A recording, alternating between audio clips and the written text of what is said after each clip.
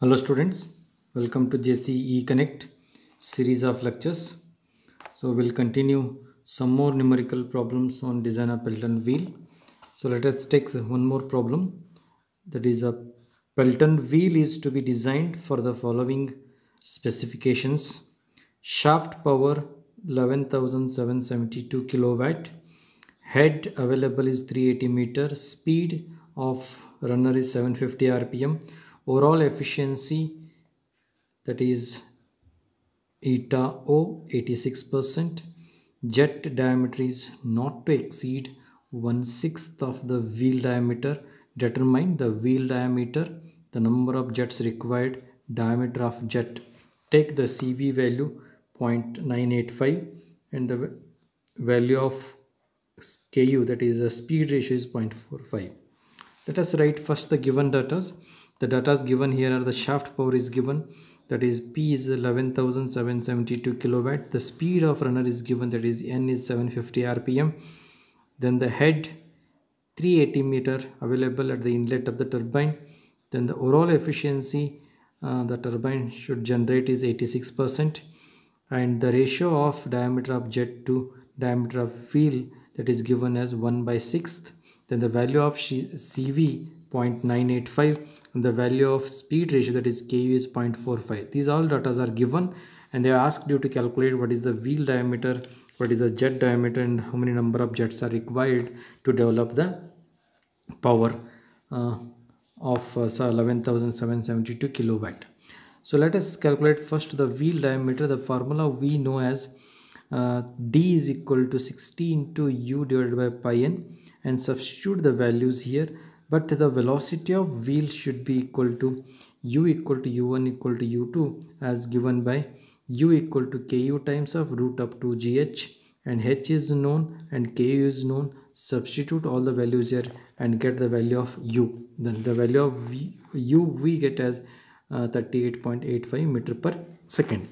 So next, substitute the value of U here, then we get the D as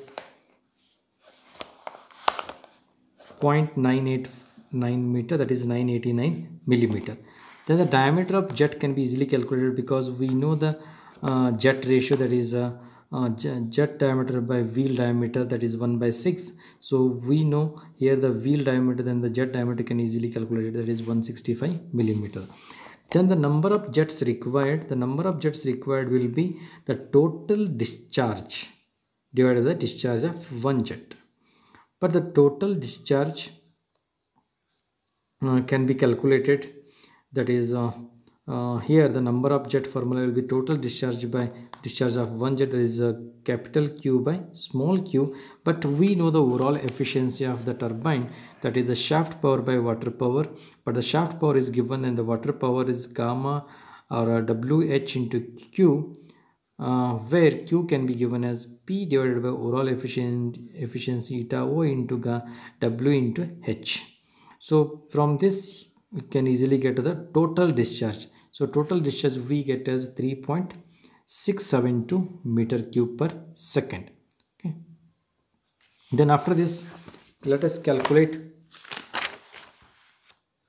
the discharge of one jet. Q, small q, that the area of jet into velocity of jet. So area of jet, that is pi by 4 d square into V1, then pi by 4 and d is known. Then the V1 is the velocity of jet, will be CV times of root of 2GH. Then we get as a 1.818 meter cube per second. This is small q. Then the number of jets, once we know the overall discharge, that is total discharge, and discharge of one jet, then the number of jets can be easily calculated, that is total discharge by discharge through one jet. Then we get as a 2 jets. So to generate a power of 11,772 kilowatt, the Pelton wheel has to have 2 jets. Okay, so these 2 jets are required to generate the given power. Let us take one more problem. 2 jets strike the bucket of a Pelton wheel which is having a shaft power of 15,450 kilowatt. The diameter of each jet is 20 centimeter. If the net head on the turbine is 400 meter, find the overall efficiency of the turbine and take CV value as 1. So in this problem they asked you to calculate the overall efficiency. So as we know, the formula overall efficiency will be shaft power by water power. Okay, so in this shaft power is given, so we need to calculate the water power, then we can easily get the overall efficiency of the turbine. As we know, the shaft power, the water power will be gamma of the specific weight of water, then discharge, then into H.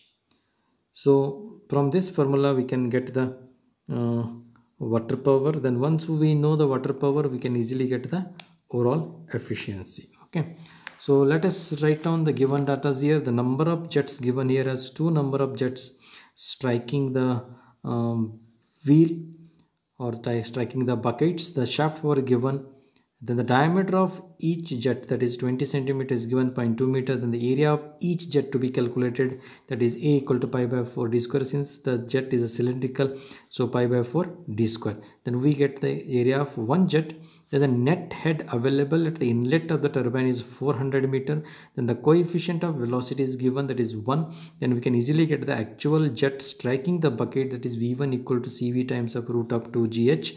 Then from this we can easily get the actual velocity, that is 88.58 meter per second. Then discharge of each jet, that is Q, small q is A into V1. Then we get this much as area. This is we have an area of one jet multiplied by the velocity, then we get the 2.78 meter cube per second, that is discharge of each jet. Then the total discharge, since there are 2 number of jets are striking the buckets, hence the total discharge will be 2 into 2.78, we get as a 5.56 meter cube per second. Then the power at the inlet of the turbine, that is the water power. So at the inlet of the turbine will be the water power. So this is the wheel and these are the buckets mounted on the periphery of the wheel. So this is the jet striking. Then the inlet power will be the water power. That water power is given as rho into G into Q into H divided by 1000. It will give in a kilowatt, or gamma into Q into H. So we get water power as a 21817.4 kilowatt. Once we get the water power, then we can easily get, because overall efficiency formula is shaft power by water power, then we can easily get. So substitute here shaft power by water power, substitute the water power here, we get overall efficiency as 70.8%. Okay, so let us take one more design problem. So generally this type of problem will be asked for 12 to 15 marks. 12 to 15 marks problem. It is a Pelton wheel has to develop 13,230 kilowatt under a net head of 800 meter while running at a speed of 600 rpm. If the coefficient of jet CV is 0.97, speed ratio Ku is 0.46, and the jet diameter is 1 by 16 of wheel diameter, calculate the pitch circle diameter and the quantity of water supplied to the wheel and the number of jets required. Assume overall efficiency as 85%. So let us write first the given data here. The given data are the shaft power is given. So the power is given. This much power needs to be developed. Then the head available at the inlet of the turbine is 800 meter. Then the runner RPM.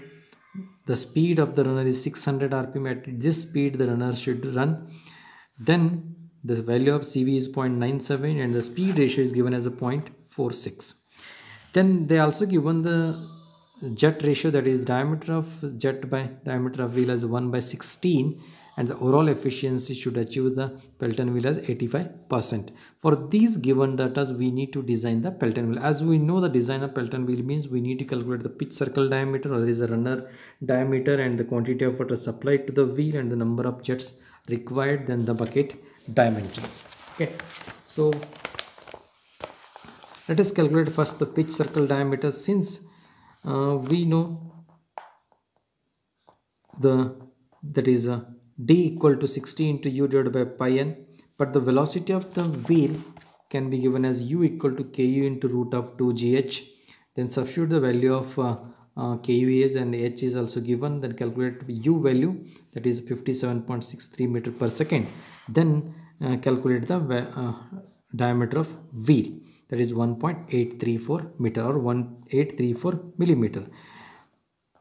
Then the ratio of that is small d by capital D, that is jet diameter by d, is also given 1 by 16. So in this the capital D is known, then the small d can easily calculate, that is the diameter of jet. Okay, so that is 4.6 millimeter or 0.1146 meter. Then the quantity of water supplied to the wheel, that is Q equal to P divided by eta O into W into H. Substitute the shaft power and the overall efficiency and W into H, then we get the total quantity of water supplied will be 1.983 meter cube per second. Then the number of jets required, the number of jets will be total discharge by discharge of a single jet, then the total discharge by single jet, but a single discharge will be A into V1, that is pi by 4 d square into Cv into root of 2gh. And as we know the diameter of jet, that is that can be calculated as Q equal to pi by 4 into diameter of jet, that is d square. Then we get single jet, that is discharge as 1.25 meter cube per second. Then the number of jets will be total discharge by one discharge through one jet, then it will be 2 jets. The number of jets required will be 2 jets. So once we get the number of jets, then we can easily calculate the dimensions of the bucket in terms of jet diameter. Okay. Then take one more example, that is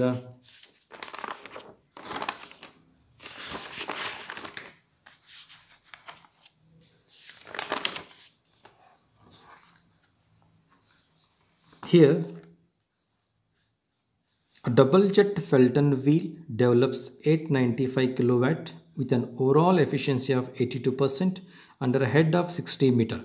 The speed ratio is 0.46, the jet ratio is 12, the nozzle coefficient is 0.97. Find the jet diameter, wheel diameter and speed in RPM. So first let us write the given data. The power is given 895, overall efficiency is given, head is given, speed ratio is given, jet ratio is also given, then the CV value is given. So for these given data, let us calculate the jet diameter. The total discharge to be calculated first by using the formula of overall efficiency. As we know the overall efficiency formula, shaft power by water power. So from this formula we can easily get the total discharge. So total discharge can obtained as 1.85 meter cube per second. Then after this one, let us calculate the number of jets required. The number of jets required will be the total discharge divided by discharge of each jet, that is capital Q by small q. But as we know the total discharge is 1.85 divided by small q, and also in problem there are two number of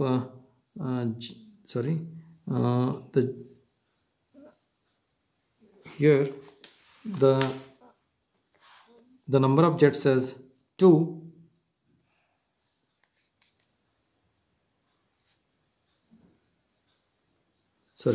In this problem a double jet, it is mentioned here a double jet, so hence you have to take the two number of jets here. The number of jets are given here, so let us take number of jets and you will get the discharge through one jet, that is 0.927 meter cube per second.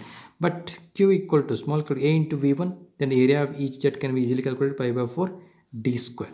Then the velocity of each jet will be V1 equal to CV root of 2gh, and we get as a 33.28 meter per second. Then Q equal to pi by 4 d square into 33.28. Then Q is known, that is small q is known. Then 26.13 into d square. Then we can get the diameter of jet, that is 18.188 meter. Then the wheel diameter can be easily calculated because we know the jet ratio, that is d by d. The jet ratio is given as a 12, then the d by d, then the capital D can be easily calculated, that is capital D is 2.259 meter. Then the speed ratio can be easily calculated once we can know the uh, d is known, 60 into u divided by pi n. So n equal to 60 into u divided by pi d, then the n can be easily calculated, that is 134 rpm. So u also can be calculated, ku into root of 2gh, then knowing d and n can easily calculated. Okay, so this is the answer. I hope you understood these problems. So practice this kind of problems. So these are a very important problem for the examination point of view. So let us take one more problem, that is design a Pelton wheel. See, design a Pelton wheel for a head of 80 meter and a speed of 300 rpm. The Pelton wheel develops 103 kilowatt shaft power, take CV is 0.98 and the speed ratio is 0.45 and overall efficiency is 0.8. So let us write the given data first. The H is given, the head available at the inlet of the turbine, the speed, that is the runner speed 300 rpm, power to be developed 103 kilowatt and the CV is 0.98, KU is 0.45 and overall efficiency as 80. That you have to follow the design procedure as I discussed in earlier class. Just to follow the design steps. So what do you mean by the design of Pelton wheel? So design of Pelton wheel means you have to calculate the diameter of the wheel, the jet diameter and the number of buckets required and the dimensions of the bucket. So let us calculate the diameter of the wheel here. As we know, the diameter of wheel formula is capital D is equal to 60 into u divided by pi n, where u is, that is the speed of bucket, u equal to k into root of 2gh. So from this you calculate the value of u. Then once we get the value of u, so that is we get the value of u as a 17.82 meter per second. Then calculate the value of d, that is 1.134 meter, we get our 1134 millimeter. Then the jet diameter, that is jet diameter can be calculated. To calculate the jet diameter we need to calculate first the discharge. So discharge can be calculated as we know the overall efficiency formula, the shaft power by water power. From this formula we have to get the total discharge. The total discharge is 0.164 meter cube per second. But Q equal to A into V1 and Q equal to A into V1. So from this we can easily get the diameter of the jet, because A equal to pi by 4 d square and V1 is also known, and hence we have to calculate the diameter of the jet. So diameter of the jet here we are getting as 73 millimeter. So once we get the diameter of the jet, then the dimensions of the bucket can be easily calculated. So this is the plan of the bucket, and this represents the width of the bucket, and this is the radial length of the bucket. Then this is the groove length, and the depth of the bucket can be calculated. This is C. Then the width of the bucket generally to be taken in terms of diameter of jet to be taken, that is 4 to 5 times of D. Then here we may take a 4 or a 5. Here I am taking 5 times of D. We get the width of the bucket as a 365 millimeter. So for a smooth working of a Pelton wheel, the bucket width to be taken as a 5 times of D. Then the depth of the bucket, that is 0.8 to 1.2 times of D. Here I have taken 1.2 times of D. Then calculate that one. Then the radial length, that is capital L, 2.4 to 3.2 times of D. Let us take a 3D or 3.2D. Calculate that one. Then finally you have to calculate the number of buckets required. So number of buckets required will be the Z equal to D divided by 2 into D plus 15 or 0.5, because D by D you can write 0.5 times of M plus 15 also. This is also correct, because M equal to what? M equal to capital D by small d. Okay. Then finally we get the optimum number of buckets over the wheel as 23 numbers. Okay. I hope you understood this one. Okay. So like this you have to calculate the, or you have to design the Pelton wheel bucket. Okay.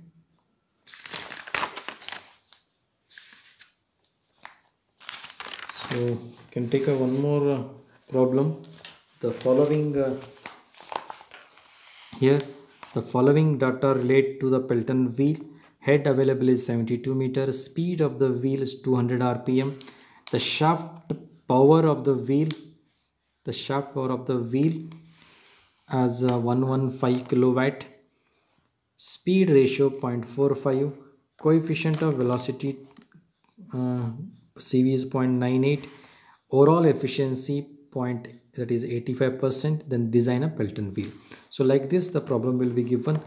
So generally this type of problem, as I said, it will be asked for 15 to 20 marks. Okay, so you have to design a Pelton wheel. The design means, as I explained earlier, the design of Pelton wheel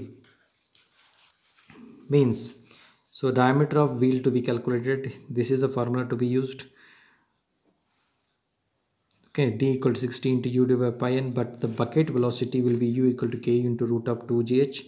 Calculate the value of u here, then the substitute back in the formula of d, we get 1.615 meter. Then let us calculate the jet diameter.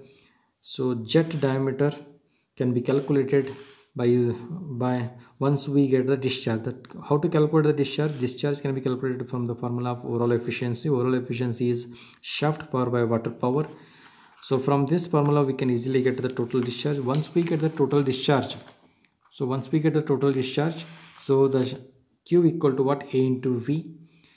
Then from this we know the total discharge, A into V. A is pi by 4 d square. V1 is what? CV into root of 2gh.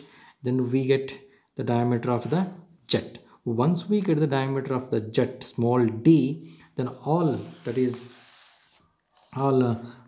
dimensions of the bucket can be expressed in terms of diameter of jet. That is, B is 4 to 5 times of D. Then we get as the width of the bucket. Then the depth of the bucket also we get, that is the value of C. This is the plan of the bucket.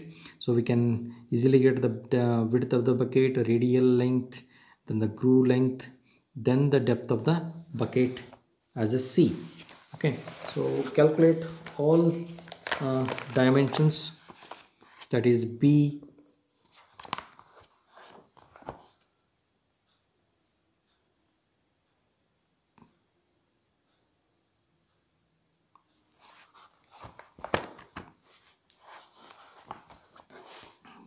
calculate all the dimensions here, that is diameter of the width of the bucket, depth of the bucket, and the radial length, then the number of groove length, then the number of buckets required, Z equal to D by 2D plus 15.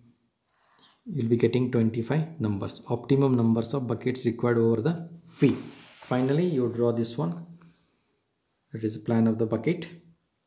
Okay. I hope you understood these kind of problems. Okay, so next class I'll be giving you the Kaplan turbine and the Francis turbine. Okay, thank you.